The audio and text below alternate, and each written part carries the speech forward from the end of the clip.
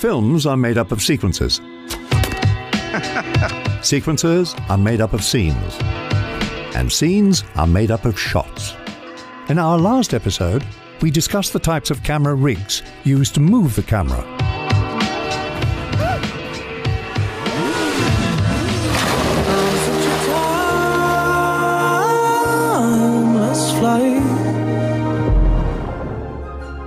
But in this episode, we'll be going over what those movements are and the stories they tell. This is episode 6 of The Shot List. Camera movement. There are countless variations of camera movement, each with their own language and purpose. A filmmaker who understands this language can create dynamic and compelling work. We'll be examining different types of camera movements. Along the way, we'll be updating a shot list of these camera movements in a Studio Binder shot list, which you can download and reference in your upcoming projects. Now, let's get moving. Let's begin with the shot that has no camera movement at all. This is the static shot.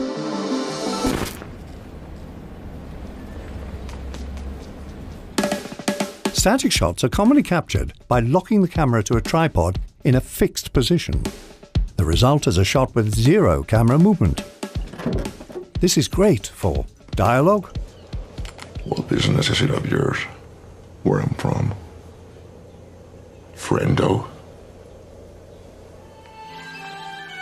Precise painterly compositions. Redmond, nice to see you. Sometimes filmmakers use static shots to trap a character and suggest their helplessness, like this moment from Dunkirk.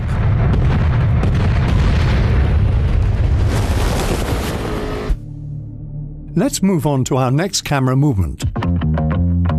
The pan. A pan rotates the camera horizontally, left or right, while remaining in a fixed location. Pans can be used to follow a character's actions, or be used to reveal information, which is something Wes Anderson does frequently.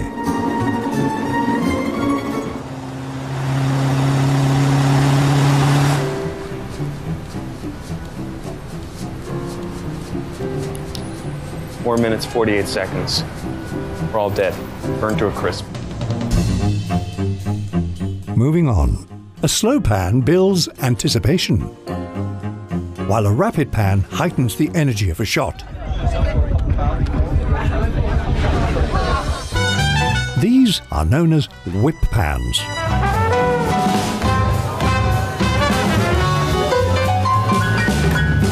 Director Damien Chazelle uses whip pans to create relationships between characters. In La La Land, he amps up the energy in the scene, while underscoring the growing synergy between Sebastian and Mia. He uses the same technique for a different effect in Whiplash, no pun intended.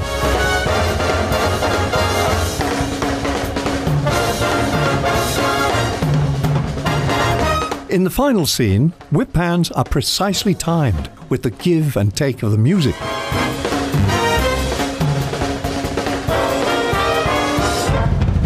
Accenting the combative relationship between Andrew and Fletcher.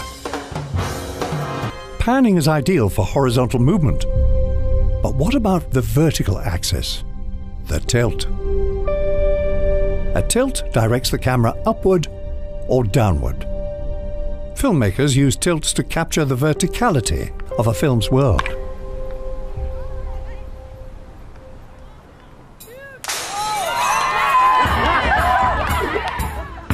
This can be used to give a character dominance or vulnerability. Yes, we're men. Men is what we are. Similar to a pan, a tilt can reveal information, like a character, setting,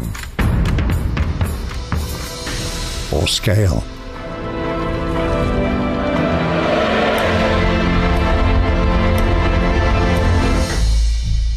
the people? Projections of my subconscious. Yours? Yes. In Inception, Ariadne tests how much of the dream world she can distort. My question is, what happens when you start messing with the physics of it all?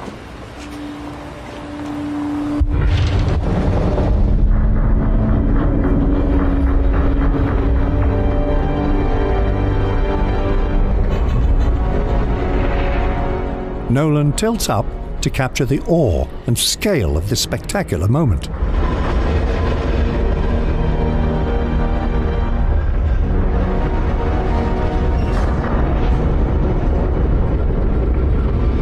The visceral effect of being on the street, looking upward at such a spectacle, is accentuated with a simple camera tilt.